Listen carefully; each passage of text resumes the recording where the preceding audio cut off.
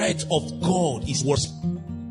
Use his words to teach and counsel each other. Sing psalms. Sing psalms. Meaning, in our singing choir, listen to me. Sing word. Sing the word. The reason you have people in the music ministry today, they are trying to copy the word and paste it with Christ.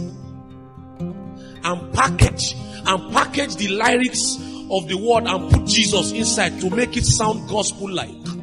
If you don't have it, you can't sing it. Say all the rubbish we are hearing today, they call gospel music. Anytime somebody sings something in the word that is trending, the next thing you start saying, you see a gospel minister wants to start sounding like it. Listen to me. If you have the word in you, you will sing and sing and sing and sing. You can't exhaust it. Sing psalms.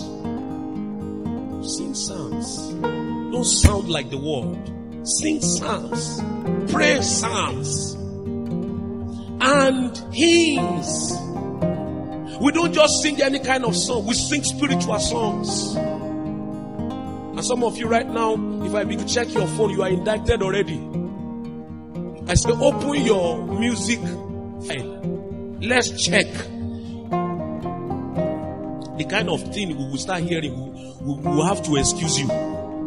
Because you wake up in the morning with songs that are enough to distort your day. How can somebody like that guy they call, I've forgotten his name, sing a song? You see the way his life is. Listen, whatever you are hearing from him is a product of what is inside of him. And that is the song you hear every time. Look at the portable.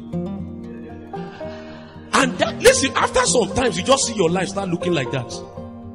Sings psalms and hymns and spiritual song to God with thankful heart.